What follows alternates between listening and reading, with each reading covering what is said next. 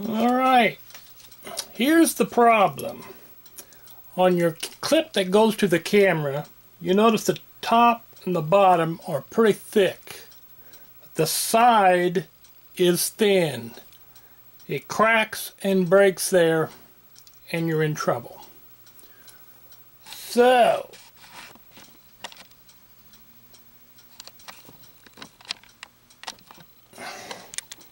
here's where I tried to make a repair with some vinyl adhesive, super glue at the Dollar Tree. I tried wrapping the top and the bottom with a small piece of aluminum. It's aluminum flashing that they use on roofs.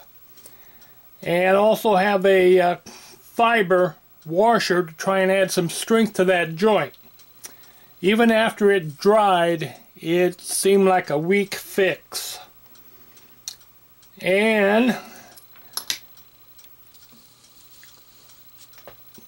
here we can see that the screw that holds it together, which is the bottom screw here, it's only 1/8 of an inch long. In my junk drawer, the smallest screw I have is this one here, twice the size. So when you try to screw it into the bigger screw into the clip, you bugger up the hole, so now your clip is no good. So we need to try another alternative, something I discovered afterward.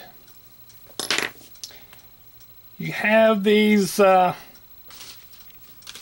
plastic credit cards, and these could be gift cards that are expired, or this here is from junk mail.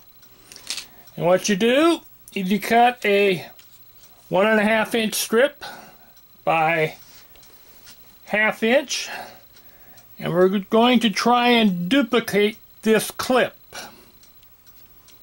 We'll move all this out of the way. Get our wonderful equipment here. Put 2 nails in a board.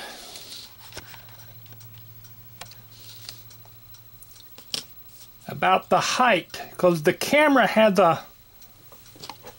a notch on the top and the bottom, and that's what the claws are going to be digging into. So we're going to try and replicate that. So you have 2 nails about the height of the camera. You want it to curve around. 2 little blocks of wood, a cigarette lighter, and we're going to heat it up and we're going to curve it around the nail. So here we go. Top, bottom, again, let it lay flat.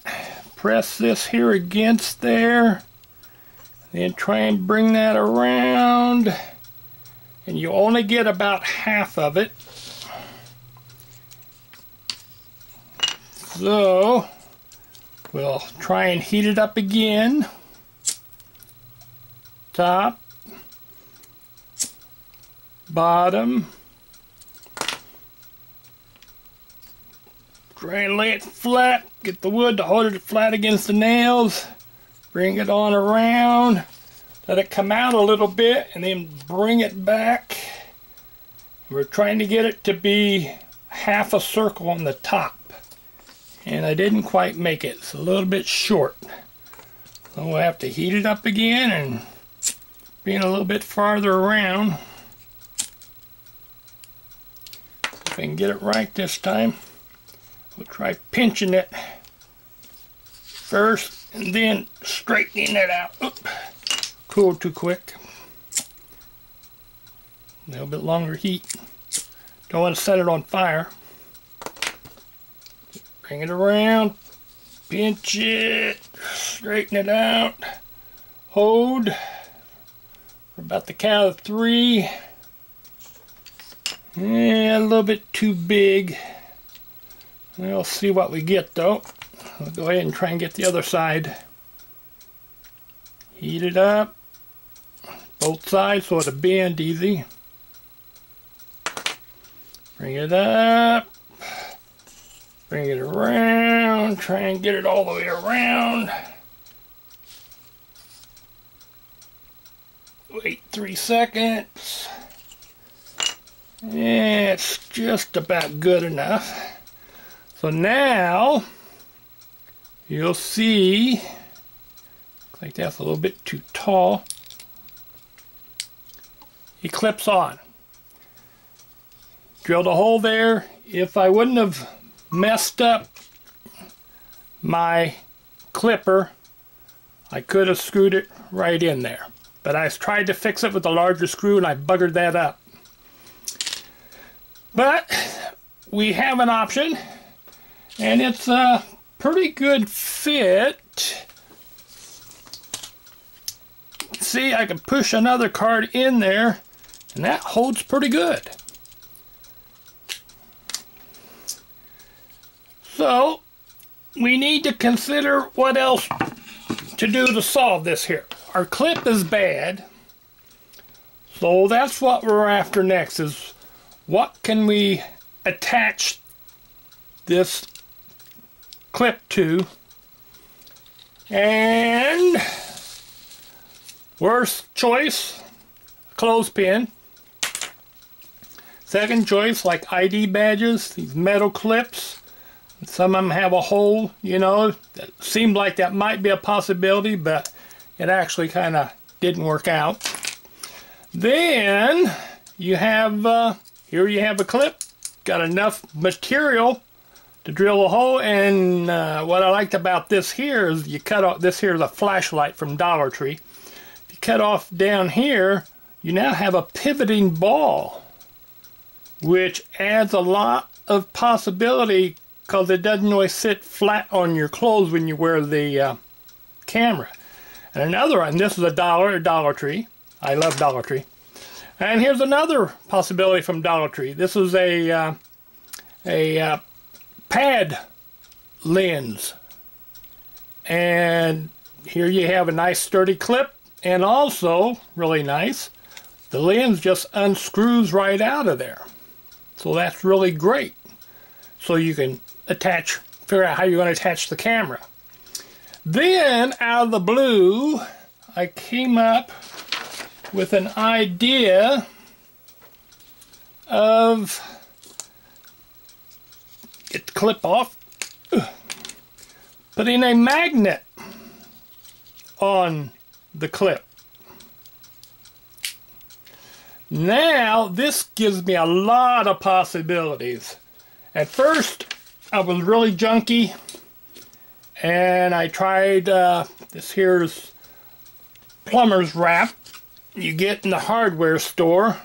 It's used to hang pipes from the ceiling, and it's very magnetic, and it sticks on there really good. And this magnet came off a closet light that has a magnetic switch. And these, I know I'm a butcher the name when I try to say it. These magnets are really strong for their size. And the name of the magnet, and you can probably get them at American Scientific Surplus, is neodymium magnet. And they sell the small ones there. And the magnets are really pretty strong, to where here's one on its edge, and it picks up 3-ounce can of 3 ounces pretty easily, just on its edge. And so when you have the flat surface down, like I have it on the clip here, it's going to have a little bit stronger grip. Oop, get that over there. But since I've done that, I've decided to improve and put 2 of these magnets, if you line them up properly. This here's a 9-ounce can. You get it in the right center. it will pick up that. So that'll give a really strong hold. Then, what made it even more greater is here you have this here clip to where the lens clip, to where that came out. I glued a washer in the bottom of that recess.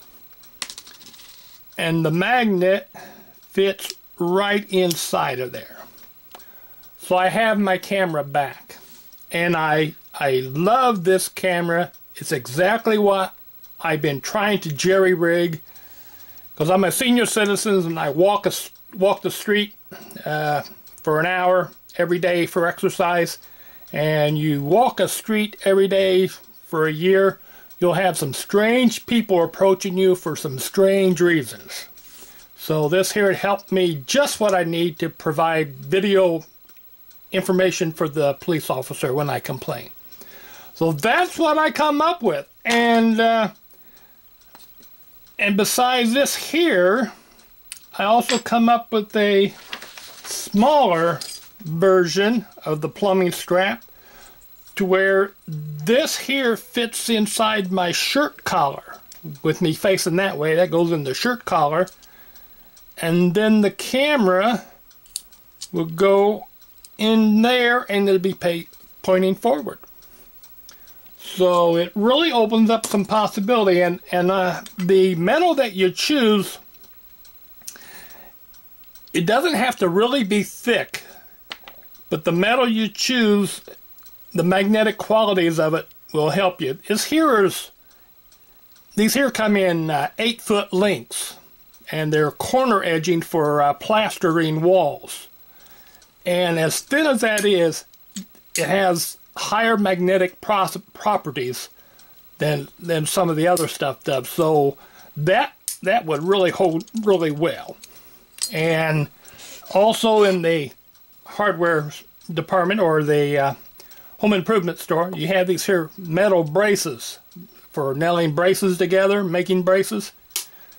That opens up a lot of possibilities. This here's twice the thickness of this, and it has stronger magnetic properties where that really works out great.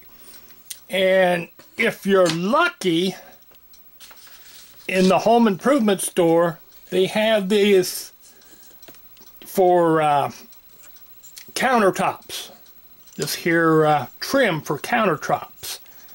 And I tried looking it up, I think it's called a U-channel. And that's what this is, to where I didn't have to bend a card to make this here.